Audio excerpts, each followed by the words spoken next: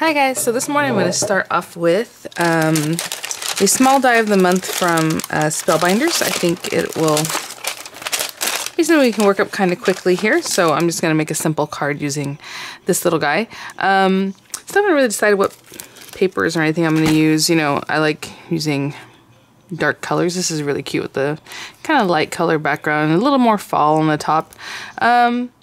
Let me think about it, but if I have any links in the description box, there will be affiliate links, which means I'll make a small commission if you purchase any items through those links, so thank you guys.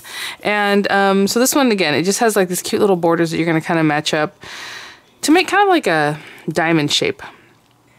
And then there's two different types of borders on that one, so you can do this one that's just leaves, this one that's just like little leaves plus these little flower bits, and then, or stems, and then you would cut out all these little flowers and kind of match them up within the little stems if you want to do that. I think I'm going to make it a little bit quicker, so I'm going to go with this guy.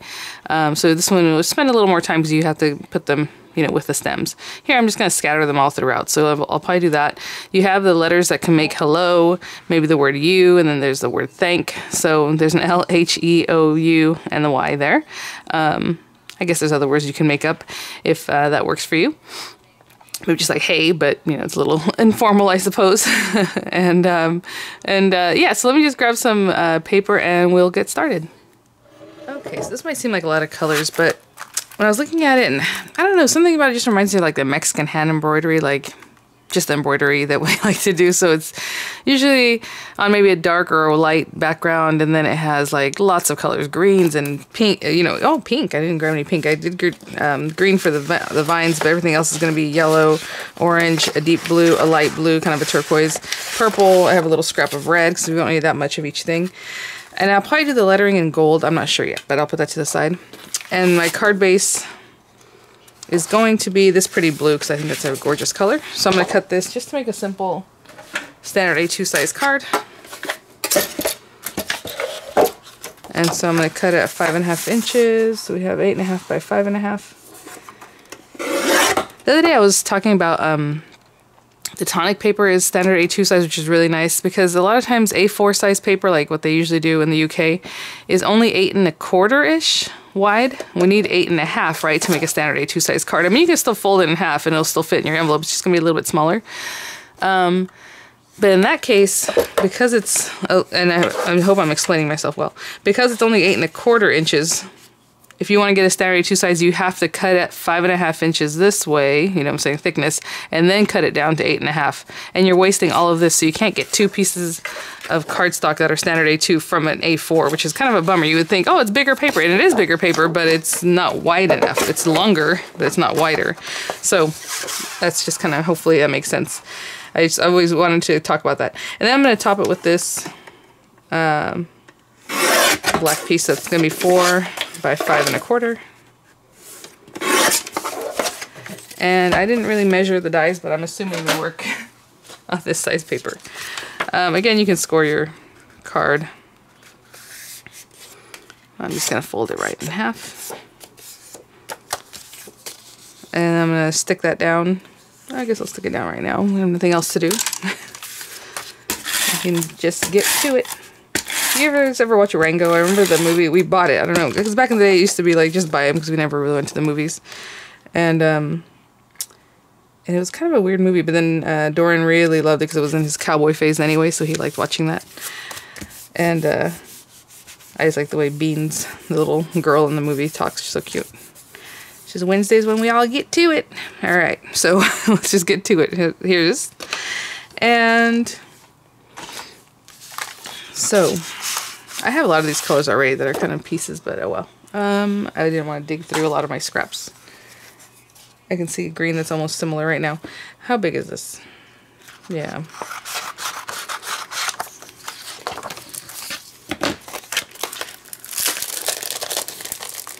So I'm going to cut out 2 of this guy. Again, you can do this one and you just have to match up your little flower buds to these little stems that are sticking out. So I'm just going to go with this guy for now. You know what? I can probably do both of them at the same time. Let's see. Oh, my hair. Okay. I heard some rambling. It's literally 7 o'clock. I took a little bit longer this morning because I put some beans to cook. And then I heard a loud thud. So maybe somebody fell out of bed. I have no idea what happened. Alright. Which is a bummer because I have work to do. I like to get up early and now these kids are going to make that a little harder. Okay. Nope, that's not going to do it. Where's my pokey?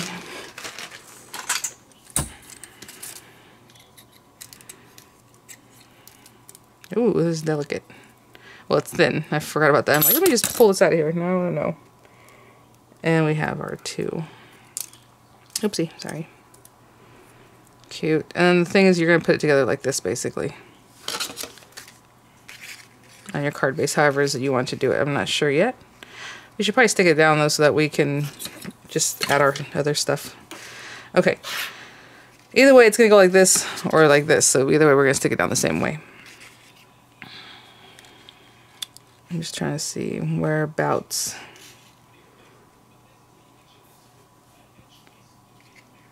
Just right about there. I was thinking if you have a diamond cutout, which I probably do, you can make a shaker with that. You can make a shaker. Oh, I'm being silly.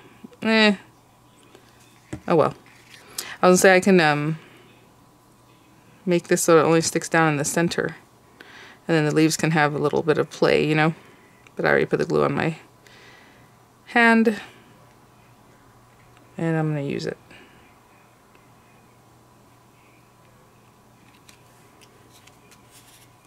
People are asking how I like this glue. Because I just started using it. I love it. It dries. Not that it dries, it sticks really fast. Oh, I guess it dries fast too. So if you're planning on using it and you're new to paper crafting, you have to be very careful. It just sticks down really fast. The only time I've had any kind of play is when I stuck it with some metallic paper, because metallic paper is a little bit slick, right? So you had a little bit of a second to play with it. But if you're putting it like this on this, be careful. That's all I'm gonna say about that. Okay, well, that's not too bad. And I noticed in the little image here, they put little flowers wherever this got stuck so that it would be less noticeable, that little gap. If there's a gap, I probably could have lined it up a little better. See? I can tell you this stuff sticks like boom. Okay. Ooh, there was not that much glue on it, so that's good. I was able to manipulate a little bit. Okay. Okay, so all I'm going to do now is take a bunch of the little tiny flowers and just cut them out. Now, some of them are similar. This one looks like maybe like a tulip bud. This one it's a little bit bigger and it has like layers you can layer over it. It has, and they did several of them, so you can cut out a bunch of them at once. You know what I'm saying? You don't have to like, okay, one, or, I mean, if you look, these are all basically the same as what's going on up here. And then there's some extra leaves too. That's cute. Okay, so, again, I'm just going to grab whatever. I don't know how much red, but let's put that one, and then maybe some here, just... that's probably enough with the red. I'll cut out these guys. I'll do some with orange, some of the purple, some of the blue. I'll just have a little pile of flowers here when we come back. Really quickly, I just want to show you that I'm cutting a couple sets at a time. So, like, I'll take... We don't even need that much of any one of these. And I really like the little guys, and then the ones that look like flowers, little posy looking ones, so that's probably what I'll focus on cutting out. There's some larger ones of the one that just looks like this. There's some larger ones of that. But I'm just going to cut them like this, and then just a couple sets at a time. And I'm almost done. I mean, literally I just rolled those two out, roll these two, and I think I need the purple and the light blue. And that's it. Okay, I have my last little bits here. I mean, that took not very long because, again, I popped them all out about the same time. And I'm just using these as intended. I know last time we did some fun stamping with like some mandala looking stamps, which was fun, that we cut out of the last month's small die. But I have my little pile of flowers, and I'm just going to stick them down wherever I feel like. So I'm going to bring this guy back, and I'm probably going to do... I'm trying to think if I'm going to do thank you or however. But either way, we're going to decorate this front piece here. And so, some of these guys you can... I want my sticky tool. Layer up if you want to do that. You know? I kind of just want to use them individually as little flowers, so I'm just going to put them here and there wherever, and hopefully that works out. So maybe I'll start with the larger, the ones that look like flowers already. I don't really know what I want to do. Let me start putting ones in those little gaps, I guess. Actually, that's what they say on the back, to cover the little gaps. That's kind of a lot of glue. I know there's going to be one like up here somewhere. Okay, there, and oopsie. I just want to make sure that's facing the right way. And what I mean by facing the right way is the, everyone knows that whenever you cut with a die, it kind of rounds out the top part, but then it makes it rougher on the bottom side, like a rougher cut. And so that's just what I was looking for. And I'll put that one there. And I'm just going to go from here. They don't all have to be like in the corners and or even right on that vine. So cute already. Like, it's just adding so much. And if you look up Mexican hand embroidery, you'll see what I'm talking about. It's really pretty stuff. Again, I really like these little posies, so I'm kind of going with those. Oh, nope, I have a red one there. Oh, dark blue, I haven't used that one yet. I haven't used purple yet either. Let's put that one down here.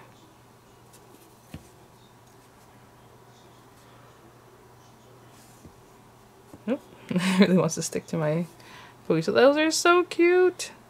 Okay, what else do we need? Let me see what these might look like. Yeah.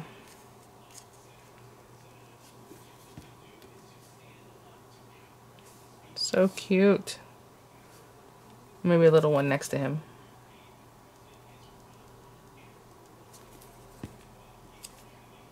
Right, we just had a red, but you know what? I want red to stand out, so maybe we'll put that.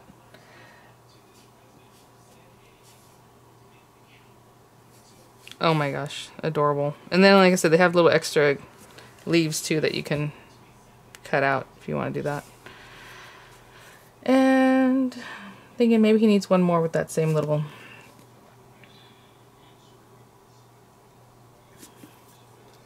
There we go. Cute. So I'll just go around and keep doing basically what you just saw me do. Maybe add another, what do we need here? Oh, orange. We haven't used orange yet. And then I'll fill in, you know, just like a little flower here and there, like around here. Let's see, maybe like a little yellow guy. When people ask where I get this pokey tool, I've been using it forever. It's a diamond press pokey tool. I think it's sold out right now on mydiamondpress.com, but it's available on HSN. Of course, you get the better deal on My Diamond Press for the, you know, whenever it comes out there. All right, so I'm just going to continue just placing these, and I'll be back. Okay, that is really cute. Did not take too long, and I think I'm happy with what, you know, I just noticed this gap here needs a little something. Put another red one there. Cute. And I just literally just went through and just dab wherever I felt like I put one. There's a couple there, a couple there, just one here. You know, flowers grow kind of, they do whatever they want. So cute. That looks very much like what I was going for, so I'm happy with that. Okay, and then I'm just gonna use, I guess this gold, it's just a matte gold paper, and I'm gonna cut out the thank and the YOU. I was thinking, what other words can you make? Lou, you know someone named Lou? You got that? L-O-U or something. Y-O-U. Holy, I guess. Holy moly. I don't know what you want to do. Heh. H-E-H, just like people say when they're like, heh. Anyway, it's just a fun assortment of letters. Okay. So I'm just going to stick these down so I can run them through at the same time. And that they don't move. Of course, the marquee, you can kind of see what you're doing anyway, so. But it's just easier to do this so I can pick it up like this instead of having to be careful with it for the moment, for the time being here. And I'm just going to run this through. And I'll be right back. Okay. I'm trying to see if the O has a direction. Okay.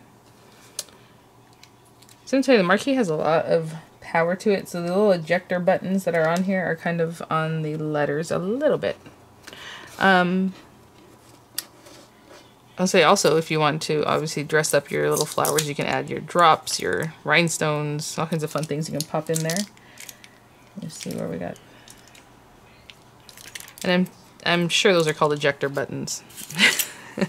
I'm sure the companies that are like, okay, we need the ejector buttons. Or, yeah, they're not even buttons. I don't know. Okay. Oh, that looks so pretty. I was gonna say, if you want it some more, you know, to be a little more bold, you can cut it out twice and then like with a different color and kind of do a drop shadow or something. But that looks so pretty. Aww. And then of course, when I go stick down the Y-O-U, I'm going to make sure the O is centered first and then put the Y and the U on the opposite sides. But that's when I actually go to glue it. I just want to see kind of what I'm doing. So that's definitely going to be like here. I might be able to just get some glue on this. This is very fine tip. So if I can do that, I prefer to do that and not stick it on my hand first.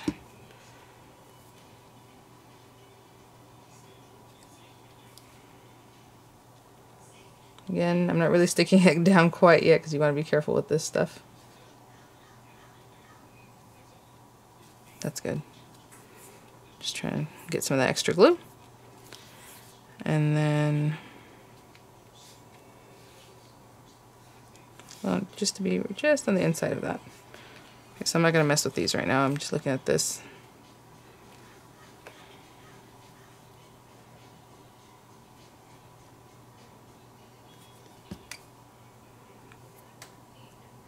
So I did have a lot of pieces. Cutting it out was pretty quick. The only time consuming part is just deciding where I want to put the little flowers. I was like, oh, maybe this one. And then I just kind of went with it after that, to be honest. I just was making sure that I had the colors that I wanted to use. Okay.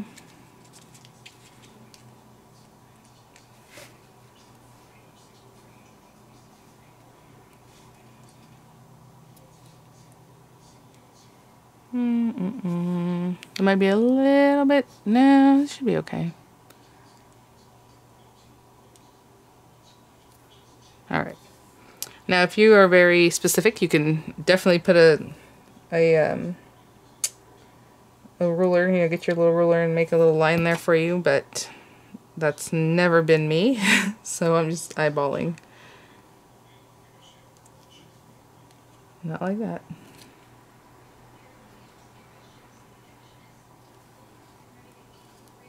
That looks pretty good. It's just that this has that little stem and then this guy's going out so it gets closer to the letters, you know, I mean to the flowers, so it made it look crooked, but then when I look at it I'm like, no, it's not crooked. So just how it is. Thank you. Trying to wipe off some of that glue. Okay.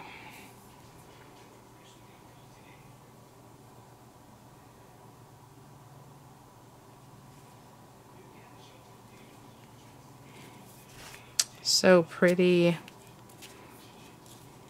And I have plenty of little flowers left over. I wanted to add some more like within the thank and the U. That'd be really cute too.